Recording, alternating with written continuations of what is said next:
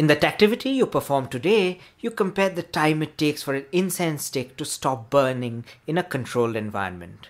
You place the lit incense stick in containers with different volumes of air and noted the time taken for it to stop burning. You noticed that the incense stick burned for longer inside containers that had more air.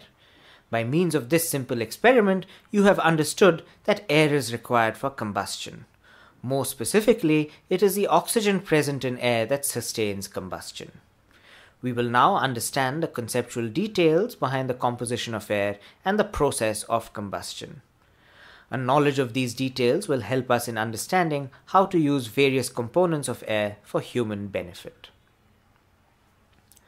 After completing this activity at home with the help of the accompanying activity guide or at school under the supervision of your teacher, you would have noticed that the incense stick burns for a longer period of time if it is kept in a container that has more air. This is because the higher the amount of air around a burning substance, the more oxygen is available for sustaining combustion. Let us now think of some variations of this experiment and try to understand what effect these variations will have on the outcome of our experiment. We asked you to ensure that the experiment setup remains airtight. Why do you think this is important? What will happen if you allow air to enter the syringe or bottle that you used in the experiment? For testing these variations, you would have to repeat the experiment in the following ways. Remove the piston of the syringe before inserting the incense stick through the bottom. Does the stick continue to burn or does it get extinguished in a couple of minutes like before? Or instead of piercing a hole in the cap of the bottle, remove the cap and use that opening to insert the incense stick inside the bottle. What do you observe now? Combustion or burning is a very important process. Speaking in terms of chemistry, it is a reaction between the fuel, which is the reductant, and oxygen, which is the oxidant, to produce oxidized products and releasing smoke. The smoke consists of oxides of carbon, nitrogen, and sulfur. These three elements are present in the fuel and get oxidized to become a part of the smoke. Combustion results in the generation of a lot of heat, and this heat makes the process self-sustaining. So this is a good example of an exothermic reaction. Combustion is among the earliest chemical reactions that were noticed by human beings in the form of forest fires. The ability to create and control combustion gave human beings power over other animals. But it was not until many centuries after that we could understand the science behind the simple process of combustion. Combustion is one of the easiest processes by which we can show the presence of oxygen in air. However, hundreds of years ago, the composition of air was still unknown. It was only in 1774 that oxygen was discovered by Swedish scientist Carl Wilhelm Scheele and English scientist Joseph Priestley. They heated many chemical compounds like manganese oxide and mercury oxide.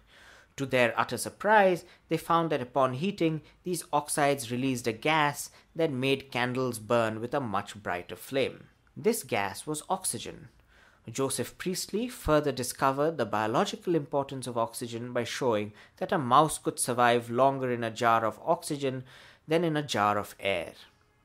Soon after this discovery, French scientist Antoine-Laurent Lavoisier named this gas oxygen, calculated that the oxygen forms about 21% of air and that combustion is the combination of some materials with oxygen.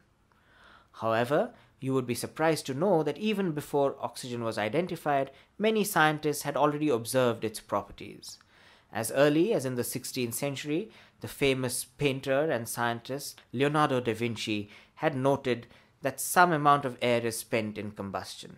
By 1665, the scientist Robert Hooke had figured out that air is formed of the same substance that is present in potassium nitrate, later confirmed to be oxygen and nitrogen. In 1668, John Mayo had concluded that a compound of air, later identified as oxygen, is required for respiration and burning.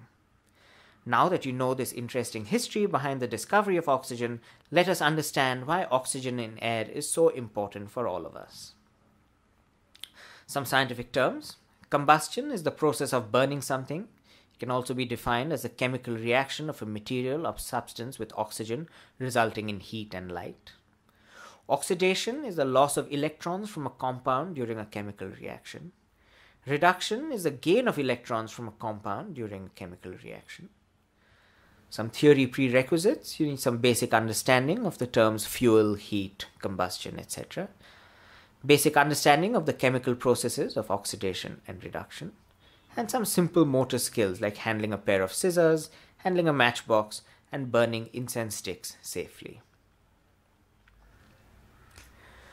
The mixture of gases that envelops the earth is known as air. The natural composition of air is about 78% nitrogen, 21% oxygen, about 1% argon, and 0.04% carbon dioxide.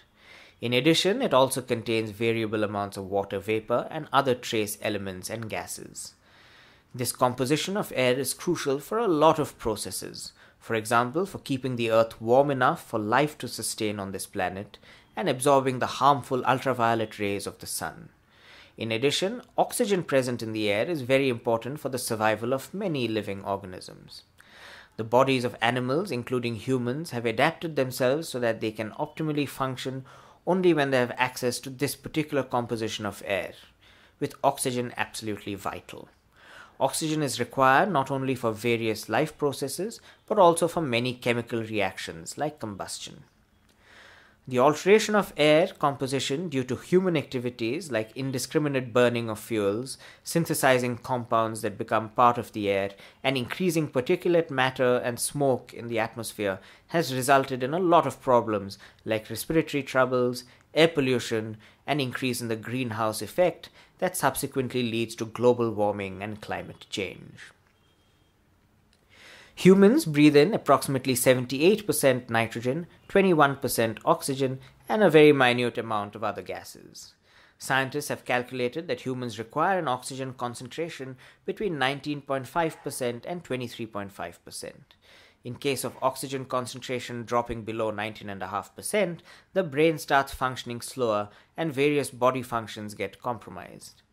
The effective concentration of atmospheric oxygen is much lower at higher altitudes, for example at hill stations. This decrease in the amount of oxygen you can breathe for each inhalation causes altitude sickness that is characterized by nausea and vomiting. This is the body's response to lower amounts of oxygen. Humans cannot survive at oxygen levels below 6%. An increase in the concentration of oxygen in air will lead to a risk of spontaneous explosion or uncontrolled combustion. Also, a drastic increase of oxygen levels in air will result in the generation of oxidizing compounds known as free radicals that attack body tissues and cause irreversible damage. The most vital implication of atmospheric oxygen is its role in combustion. Since combustion has become a major part of our lives, it is important to know the ways in which we can control and also stop combustion. There are three vital components in a combustion reaction: the fuel, which is the substance that burns, air, which has the oxygen, and heat to begin the reaction and to sustain it. The absence or removal of any of these components will result in the extinguishing of the flame and combustion will stop. By controlling the supply of these three components, it is possible to get the desired scale and intensity of combustion and to use it for various applications. The fuel, which is typically a compound, a substance that is used as a fuel, contains a high amount of hydrogen and carbon. Fuels can be solid, for example coal, liquid, for example petrol, diesel, kerosene, etc., or gaseous, for example methane, LPG, etc. Air. The minimum amount of air required to completely burn a given amount of fuel is known as stoichiometric air or theoretical air. The remaining amount of air is known as excess air. And heat. Most combustion reactions require an external source of heat that provides the energy to start the reaction. Once started, this reaction is self-sustained until one of the three factors become limiting. Oxygen is a very important element, not only for life processes, but also for various industrial applications. A very important use of oxygen is for making steel. Steel manufacturers also increase the purity of steel and remove carbon impurities from steel by reacting them with oxygen, a process that results in release of carbon dioxide. Pure oxygen is used for maintaining regular breathing in patients with certain respiratory disorders.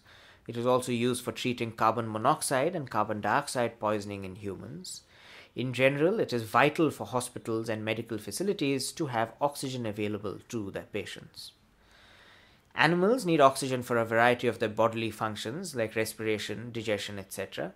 This is because oxygen is required for activation of many enzymes. It is only because of our understanding of the process of combustion and the role of oxygen in combustion that engines have been invented. These engines work by combustion of fuel. Without engines, transportation and many industrial processes would not be possible. Oxygen is used in rocket fuel to facilitate its combustion and result in rapid propulsion. Oxygen is used in welding metals and cutting metals. Oxygen is also used for wastewater management. Wastewater is highly deficient in dissolved oxygen, and this has an adverse effect on aquatic organisms. When oxygen is bubbled through wastewater, these organisms survive, and this wastewater can then be used for other applications. By performing this simple activity, we hope that you were able to understand that the composition of air plays a vital role for a lot of processes. For example, oxygen present in air is required for combustion and for various life processes like respiration and digestion. Alteration in the composition of air will have deleterious effects. So, as invisible as air might be, oxygen and nitrogen concentrations, as well as the carbon dioxide concentration, are just right for life to thrive on Earth. We should appreciate and cherish this lovely natural balance, one of the many miracles of life on this wonderful planet. Goodbye.